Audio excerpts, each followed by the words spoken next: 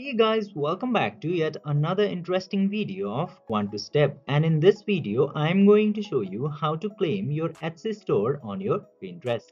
So without any further ado, let's dive right into this exciting video.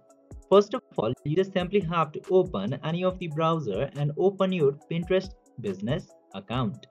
Then after opening your Pinterest business account, just simply go to the setting of Pinterest and then you will get the option of claimed account. Just simply tap into that option and from here you will get the option of website. After coming into this page, you just simply have to get the link of your Etsy affiliate or seller profile. Then after that, click to this claim option and choose the option and click to continue.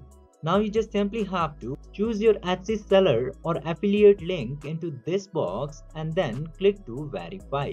Then just simply check the verification mail or message and verify your Etsy profile into here. Then your Etsy shop profile will successfully be claimed into Pinterest. I hope this video was helpful for you. If yes, don't forget to like, share and subscribe to the channel to never miss another update. Thank you for watching the video.